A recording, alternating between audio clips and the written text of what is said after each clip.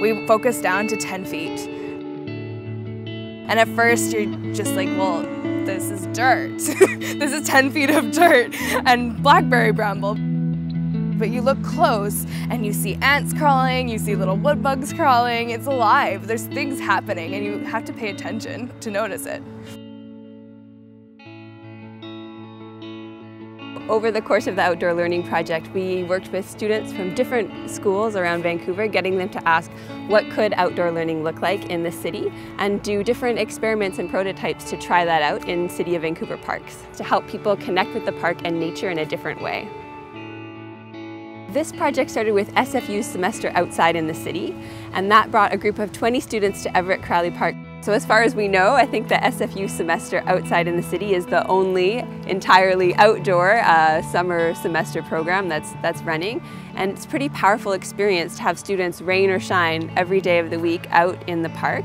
The Park Board adopted its Rewilding Vancouver Environmental Education and Stewardship Plan. And the idea there was to re-envision how our parks could be used for outdoor education. I think the Outdoor Learning Project gives a real example, a working example of something that can happen outside in park spaces.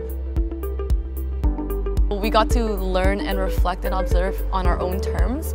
It wasn't a prof saying you gotta learn this, this, and this in order to pass. It was, here's a world of knowledge that is given to you. You can decide where you want to go with it. It's amazing. We just get to be here in the park, educating ourselves and having real conversations with real people that work in the field. But to have these young people coming in and helping to engage the public has been just really wonderful to see. Becoming more aware of nature, to value it more, to appreciate it, just struck a chord. They're wonderful projects. I really enjoyed it.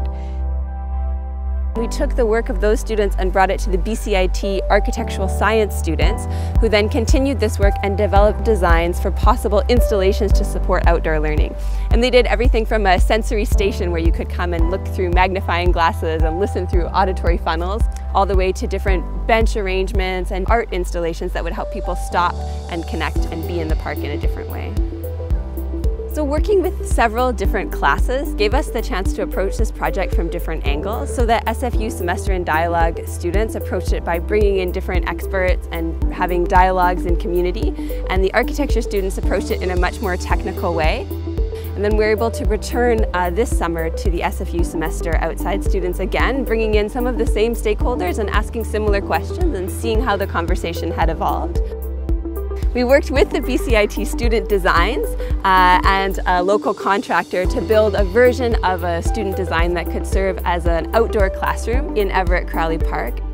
And our hope is that this outdoor classroom really is a place for different groups to gather, for school groups, for community groups, and for people to stop and see the park as a place of learning. And we would love to see versions of this outdoor classroom all across Vancouver Parks, giving many more people inspiration and excuses to get outside and do learning there. This has been one of the best classroom experiences ever, because it's not a classroom. It's completely the opposite.